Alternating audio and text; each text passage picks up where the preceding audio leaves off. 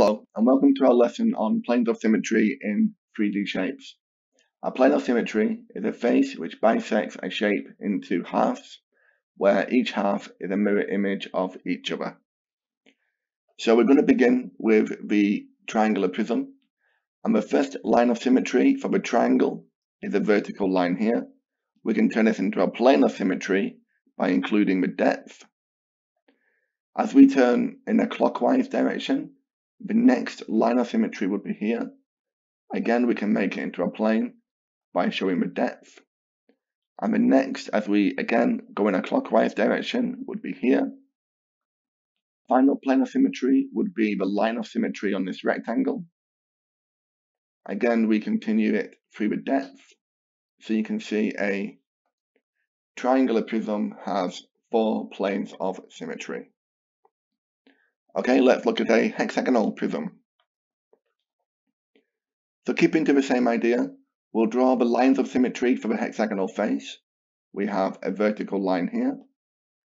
Again, we can make that into a plane of symmetry. The next would be here, as we continue to rotate clockwise. So now the next line of symmetry would go here.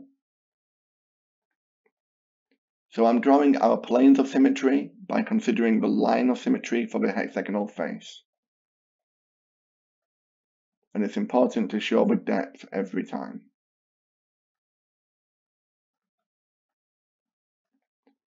And as we work around the shape, we will have included all the planes of symmetry using the hexagonal face. And the final plane of symmetry would be halfway along this rectangular face.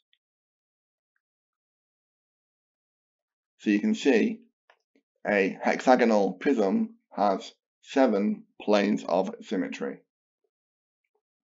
Okay, if you've got isometric paper, do you want to try and identify the planes of symmetry in these 3D shapes?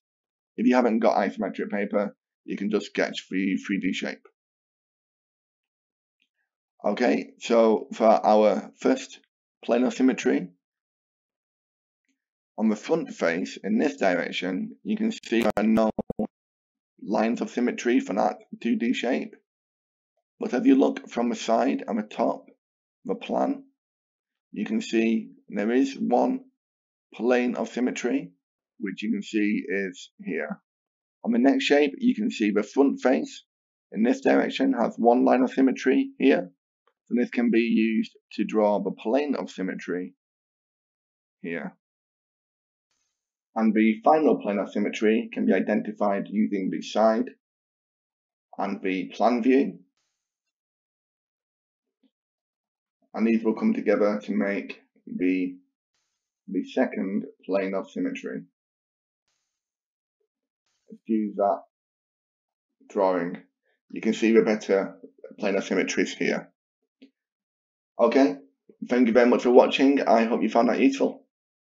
Thanks again and take care.